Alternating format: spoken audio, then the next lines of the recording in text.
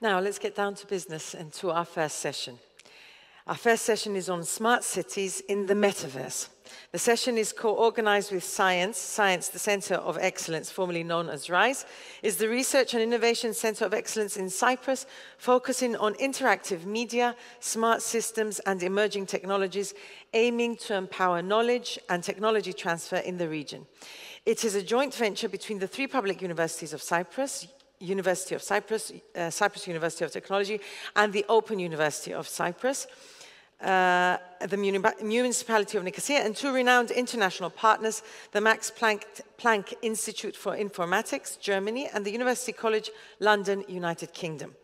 Technology is constantly transforming every aspect of our lives, from healthcare to mobility to food, including how we complete simple everyday tasks. Interconnectivity and fact-based planning are more crucial than ever in the current resource-scarce world. The panel will introduce the current state of the Nicosia Smart City initiative, its connectivity to the Metaverse, and the political, economic, and technological possibilities it brings along. Please welcome on stage Gogo Alexandrinou, Public Affairs Advisor, Red Wolf PR and Advertising Agency, and she will be moderating the panel. Olga Shvarova, Chief Innovation Officer at CYENS, Andreas Panayi, Kinisis Ventures, and Constantinos Yiorkadjis, Mayor of Nicosia. Gogo, the stage is yours.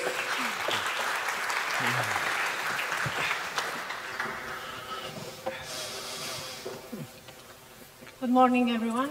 Good morning. Thank you for participating in this discussion.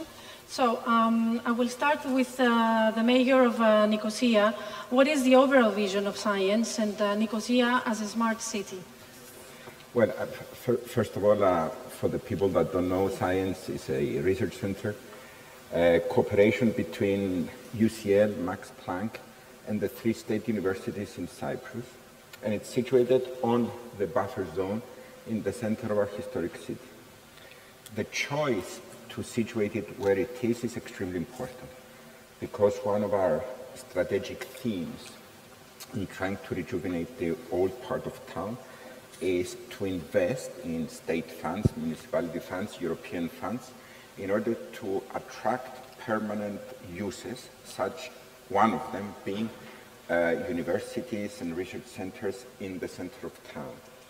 We have achieved the particular aim, and CYENS, formerly known as RISE, has been operating for some time now. This shows that cities are an extremely important vehicle that states or central governments can use in order to disseminate policies much more effectively, or European funds much more effectively than the state itself, and CYENS is proof of this success.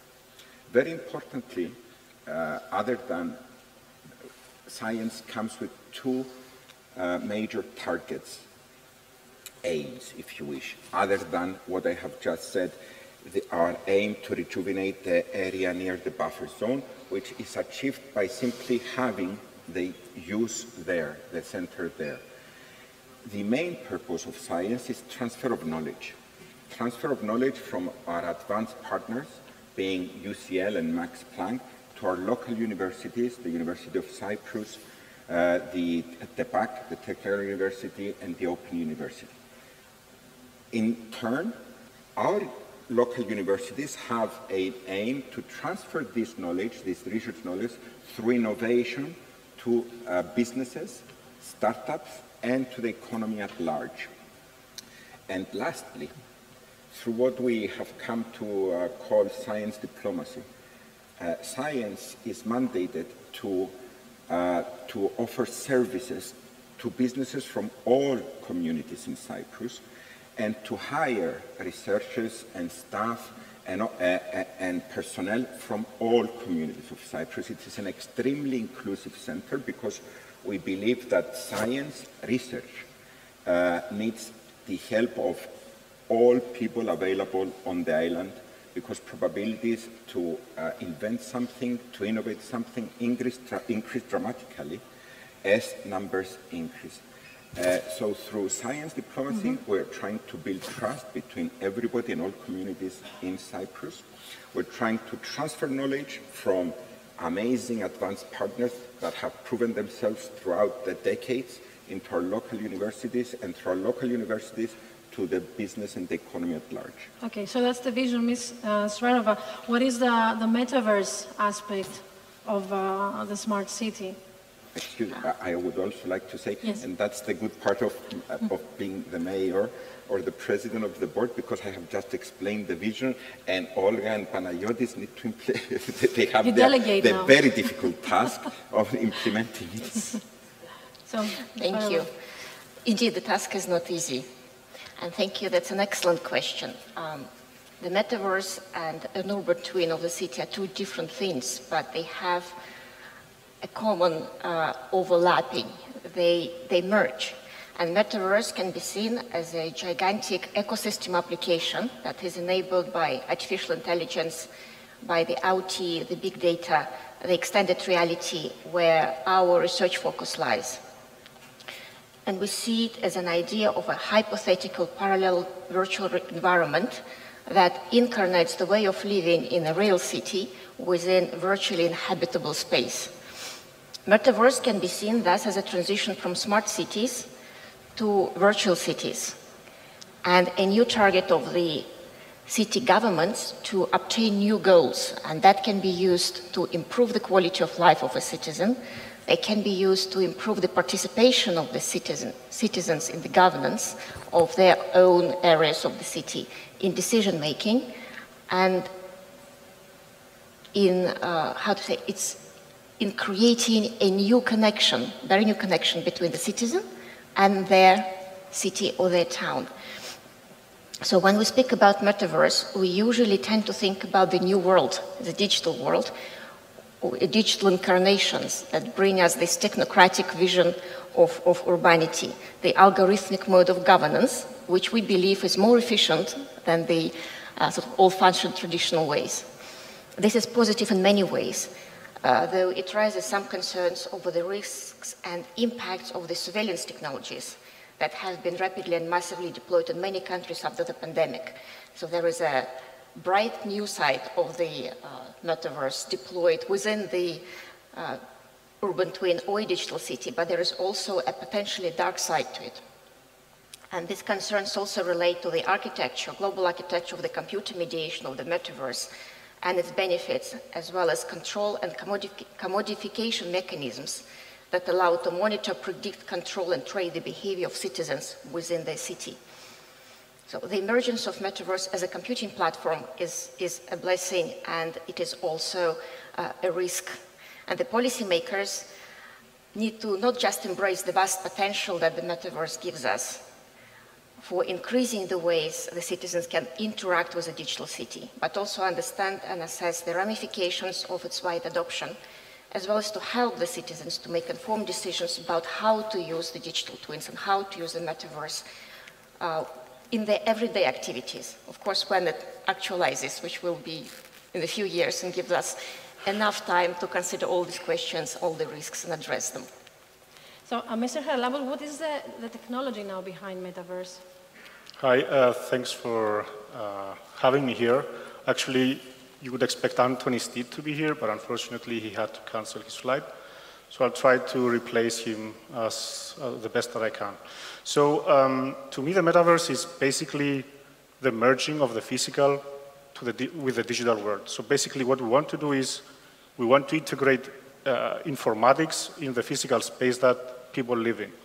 And our goal is to both help people that live in the cities, but also respect the environment and the cities that these people live in. So in order to do that, we need to understand the relationship between people and the environment. So that means basically collect data. And to collect data, what we need to do is we need to put sensors in several places of the environments that we live in. So these sensors can be used to collect data about temperature, about concentration of dust, traffic, people, etc. So this is a huge amount of data. So that means that in order to do that, we need to innovate in how we collect this data, on the hardware that we need to implement to collect this data, on how we store this data and how we process this data. And of course, in order for us to be able to process this data and get insights of what they mean, we need to develop new methods. And these methods will be basically AI techniques. So the AI, the modern AI technologies are basically methods of learning out of data. It's machine learning. Now, so besides that, remember our goal is to help people and to respect their privacy and everything. So that means that we need to do research and innovate in how we collect this data, de-anonymize it, process it, and store it, respecting the privacy of people. Now, obviously, the more data you have and the more analysis you do, you have to somehow be able to communicate this to the people. So that means you need to develop new innovative visualization methods and approaches to communicate that. So that means research in computer graphics, using virtual reality or augmented reality, which are technologies that allow people to have more natural interaction with the data and the environment. Or maybe develop new ways that, the current trend is using mobile devices where you touch things and you have this natural interaction. But obviously, when you have more data, you might need to use your whole body. So you could, for example, you would like to immerse yourself in a digital twin of the city, move in the city, and explain what data or whatever means to other people, or maybe even understand it. Obviously, we cannot be just talking about technological innovations. We should also be considering social sciences and artists. And why do I say that? Because obviously, we need to understand how people live in cities, and we need to understand what they desire from these cities. So social sciences can give us a different insight of what this data mean and these tools mean. And of course, artists have a different way of communicating with people. Okay, obviously they have like a different way of viewing the world, but also a different way of expressing or communicating their feelings or something to people. So it's not just technological innovations, but I believe it's a very interesting area for many sciences to come together to innovate, to create new advances with the metaverse. Yeah. So, Mr. Mayor, you said that Ms. Shvarova and Mr. Charalambous will implement the vision, but you also need funds. So, Mr. Panayi, what is the value of Metaverse from an investor's perspective? It's a loaded question. But before I get into that, yes, let me give you a perspective, a view that I think you can see where I'm coming from. I spent most of my career, all of my career in the United States, the last 40 years. And most of it was in early 90s, late 80s. Most of you were not. Some of you were not even around. So I was fortunate that I saw the evolution of the internet. That was part of my job, was to consult with companies on how to evolve in the space of technology. Back in the day, we didn't have computers, believe it or not. We actually used paper and pen. So your question, it's like asking me now what somebody would ask me in 1992, 93, when the web was commercialized, would you invest in the internet? My answer is yes, but Metaverse is the same thing, okay? And let me roll back. When you go home, or not now because you should pay attention, Google Second Life. Go to YouTube and find Second Life. Second Life was Metaverse about 20 years ago. Avatars running around, talking, dealing, doing. We were selling real estate for one of our clients, a real estate company. So they went and they bought, real estate, and they were selling it to avatars. So 20 years ago, the concept of Metaverse was called Second Life. Why didn't it take off? Because technology wasn't there, people were still confused. So what is Metaverse? And I'll get to whether I invest or not. We would invest or not. if you look at it from a technology point of view and business, sure, I want to rush in and invest in the next big thing. If you look at it, as a developer, I want to develop the next thing. I want to have fun with the research, and it's great stuff. You look at it as an investor, and I'm responsible for my own money and not other people's possible money. When you invest, you need to cut through the BS and the fluff and find something that you're actually investing in that will be part of the evolution of a human experience with technology, because that's what the metaverse, call it whatever you want to call it, 3.0, 4.0, 5.0, metaverse, Second Life. At the end of the day, we're coming close to the next evolution of how humans interact with technology, how technology is immersive in our social lives, our business lives. So my answer, we already invested in 3 companies that may potentially be part of the evolution of the experience between humans and technology. So yes, and they are Cypriot companies. So yes, we have them, for the doubtful. This is very good to hear. I'm sorry? This is very good to hear. Yes, and we have a lot more. We just have to find them and capitalize them. Ms. Shvarova, what is CYENS currently doing in Metaverse? So at CYENS, we have been working with the urban digital twin concept for a while, and we see digital twin as a replica of the complexity of processes and functions and interactions within the city. We have 2 main aspects of the urban digital twin that we're researching. One is a 3D platform, and that is where Panagiotis comes in, as he is the researcher who is leading this effort currently. The 3D platform is an accurate digital replica of the city, of its buildings, of its streets, and it allows the researchers not just to look at the structure of the city, but also to model the interactions of crowds within the city, to model the traffic flows, and the way the shadows fall, for example. When the new building is planned, we can recreate the new building within the old city landscape and see what will happen, as it's much easier to visualize the implications.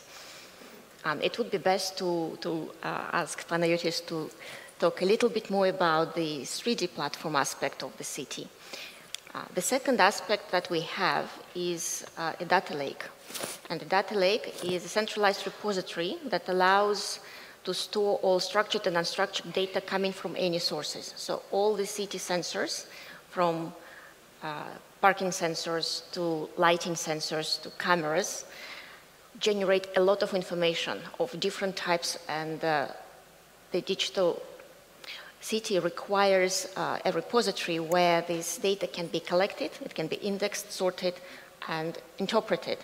So it can be visualized or used for research, or used to make the better decisions on the city planning, on the city governance. And this kind of environment allows to run different types of analytics, from dashboards to visualizations to big data processing, real-time analytics, machine learning, as this is a very important part of management of vast amounts of data, unstructured data that comes from the city sensors. We're also looking at the concept that's in a very early stage development of the use of a specially designed digital currency within the city environment, limited to the city itself, as if the city was a closed system, which can help with the payment solution of the divided city of Nicosia. And this is a very complex problem, but one which would greatly benefit the citizens of Nicosia on both sides of the divide if we manage to find the way to utilize technology to solve the payments problem.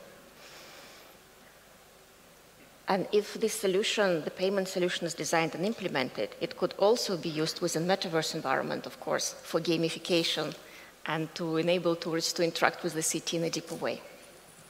So I would say the 2 main aspects and a concept that we're exploring currently at CYENS, how to bring Metaverse closer to us here in Nicosia. So, Mr. Charalambous, would you like to elaborate and explain what iNicosia is? Yeah, we should have a video playing. A video, please, yes. Yeah. Yes. So Nicosia is basically a digital twin of the city of Nicosia. It's basically, what you see here is basically a part of the digital twin, which we basically released for the Cyprus Forum. It basically shows in high detail the areas where the Cyprus Forum is being organized. So the digital twin basically has a very rich 3D reconstruction of the city that includes historical buildings like Castelliotis or the walls of Nicosia. It's targeted to be connected with the smart city platform that the municipality is currently building. So the city currently is placing lots of sensors all over the city, and we are integrated with that so that we can visualize this data in the rich 3D reconstruction of the city. We envision this platform to be something that is going to be a point of reference not just for Cyprus but for the whole world. We believe that we have the capabilities and the people to be able to do that.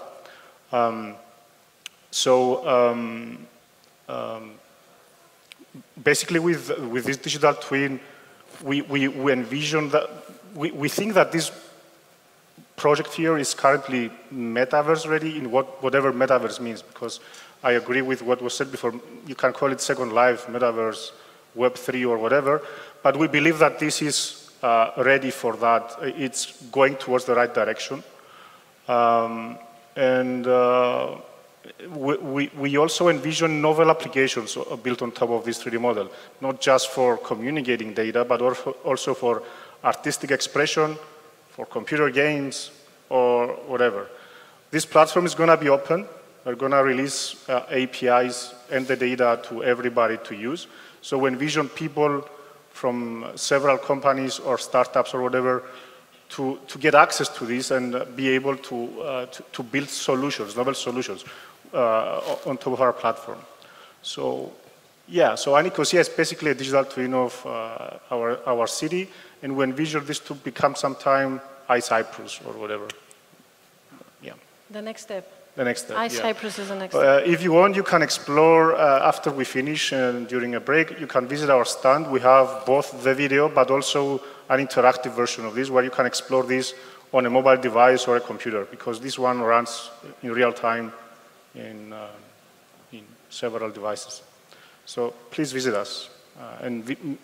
It's important for us, for the team to interact with people, to get ideas and maybe potential collaborations. Yeah.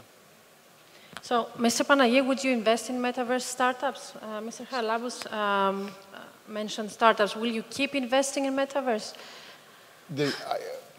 We don't look at things by sectors or industries, or we look at, holistically, technology companies, biotech companies, SaaS companies, technology companies.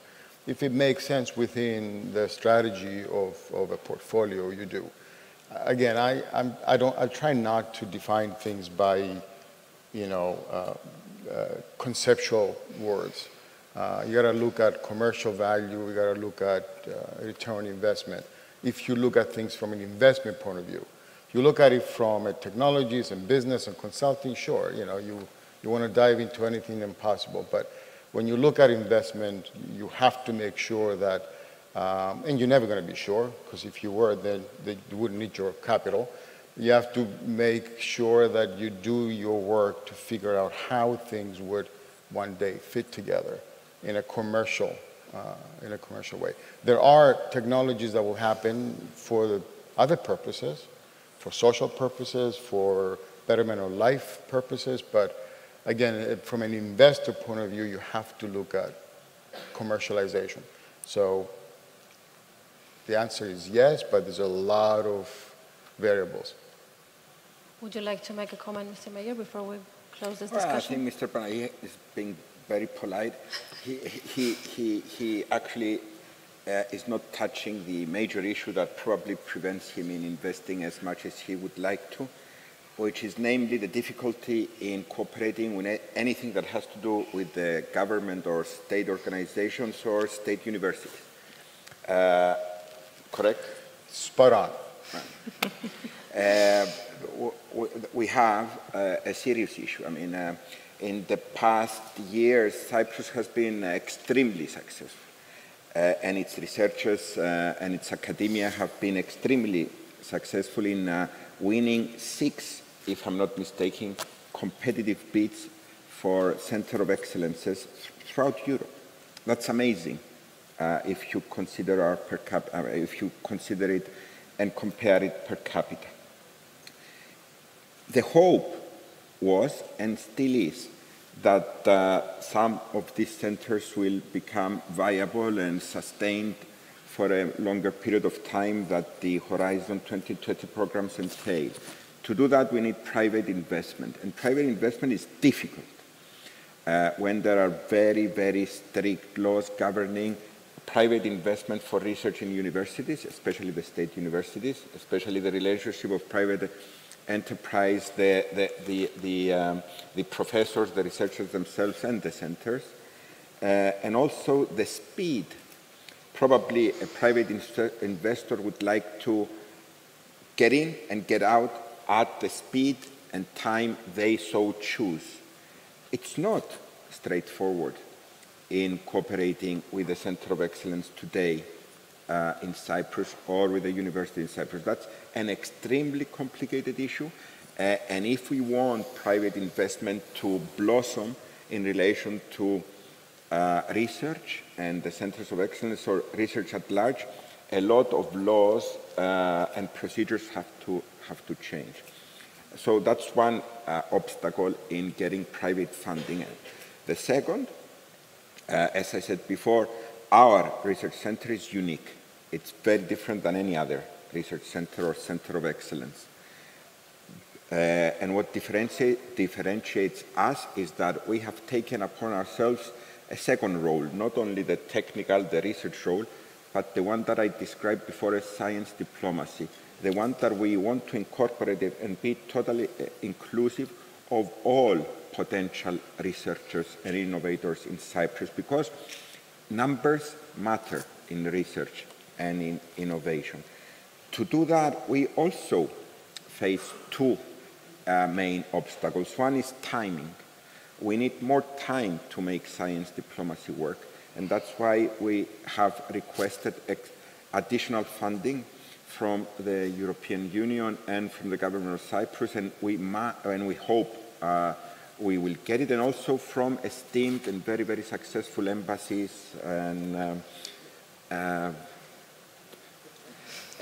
I'm not going to name any embassies, but we need help. We need support in order to extend the period of viability of our center.